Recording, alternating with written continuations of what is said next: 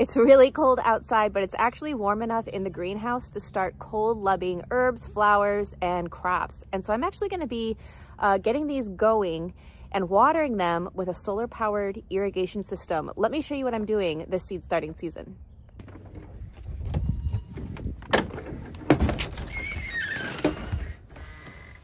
Okay, so I have a lot of trays already going, and you can see they're starting to dry out a little bit.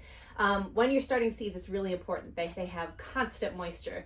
So because this isn't a spot on the farm that I frequent multiple times throughout the day like I would with my horse stable or my barns, it's kind of out of sight, out of mind. And so I am setting up a rain point solar irrigation system. And this is going to allow me to keep these watered without constantly having to come in here one or more times a day. I can kind of set it and forget it. And I think the seedlings will germinate a much higher success rate. So you're gonna set it up with me today. Let me show you what I'm gonna do. All right, so I'm actually just gonna set this on the table right here, and you can see on the side, the input and the output, so that's where I'm gonna put my hoses. I already set this up and hooked it up to the hub, which is in the house. So I did that before starting this video. Here's the input and the output for the hose, so we're gonna start working on that. But this gets plenty of sunlight right here. And now it's time to hook the hose line. We're just gonna cut each of these to size. This came in the box. All right.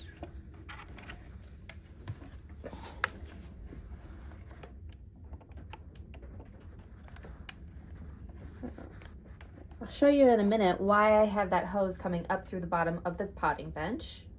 Okay, so behind the potted plant here, I have the watering station. What I'm doing now is starting to run the irrigation line.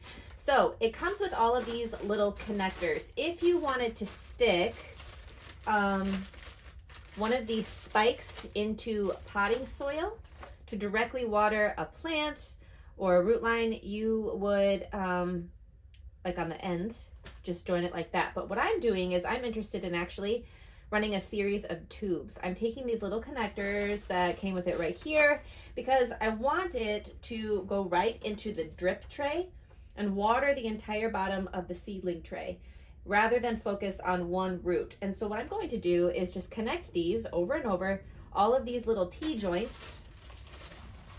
So a lot of these little joints that came with this like this, I'll be connecting. So there'll be longer pieces between the trays and then a shorter piece of hose that will go directly into each drip tray.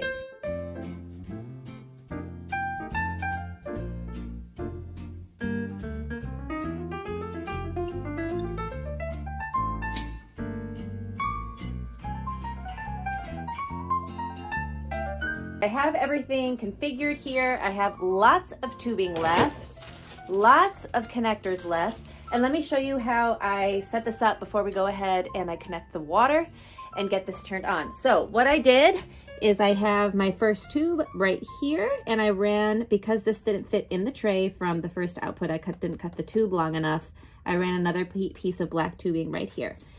Then I ran it out, and it's really sleek. I just tucked it under the lip of the drip trays. And so the tubing runs through there. On this one, because it fit nicely in the drip tray, I did not put an extension of the black tubing. That's just the connector where it's gonna come right out of that little T. And again, under here, I ran it under the table and up through to the next tray, into the next tray, again, under the lid. And then I have the open tubing just in the last tray.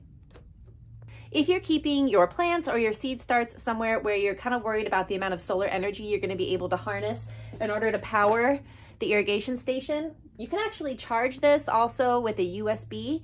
There's a lithium battery in there that charges that way. So solar or USB, I'm going completely off solar. And now we just have to hook this up to the water source. So the way we're going to do that in the beginning is I have a plug that I plugged into the in slot here.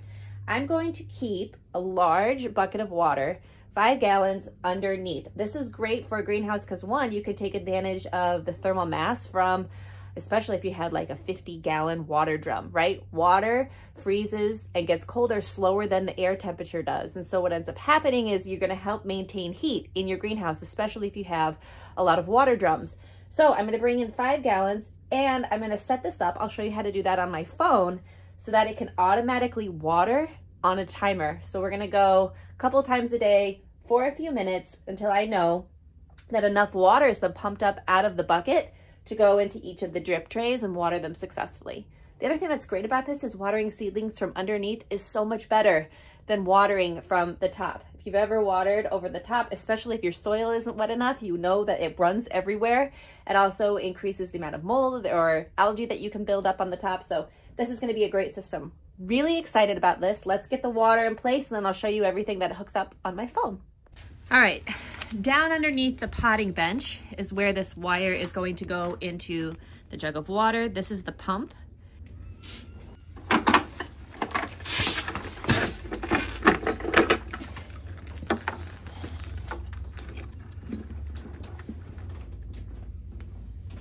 Okay, I have my irrigation system all set up. I have everything charged. I followed the prompts on my screen to download the app that's going to control the irrigation pump. And also that connects to this air humidity and temperature. Here it is right here. This is going to let me know how hot or cold it is in the greenhouse, how humid it is, which is super important when watering your seedlings or any other plants, because as it heats up and as the air gets drier in the summertime, we're going to need to increase our watering. So this is really important. Again, it hooks up to the phone. Let's do a screen record and I'll show you how I'm going to set up this app to water my plants and how I'm going to read what this temperature gauge and humidity gauge has to say. Okay, I'm opening the HomeGuard app. It shows me all of the pieces I have hooked up. So the first thing I want to see is the temperature and the humidity. So that's great. It shows me exactly what it is in the greenhouse. And if I had had this hooked up longer, I could see a chart or a graph of the fluctuation over time. Now going back to the main page, I'm going to look at the irrigation pump. This is what I'm going to use to control the water. So I can create the duration if I want to go ahead and just turn on the water right now immediately. But the really cool thing is I can also set up a schedule. So every single day, for example, I could set the water to run on a timer and it would do it for me automatically, which is great when you're out of town.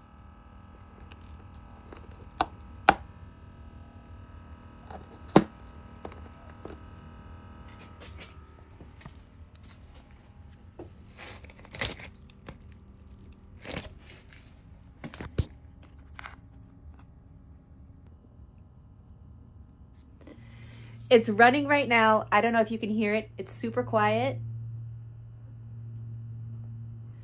but it works. And I'm using solar energy, which is awesome. I am super excited. It's watering. This changes my job completely from going to making sure every single tray is watered to just filling up the 5-gallon bucket with a hose and calling it good. So I'm going to set this up on a daily plan. I'm going to water for a few minutes every day and increase or decrease as the season requires. I can't recommend this enough. If you are watching this on YouTube, I'm going to put a link and a coupon code in the show description. If you're watching this on another platform, the link is going to be in my bio with all the details. Thank you so much for watching.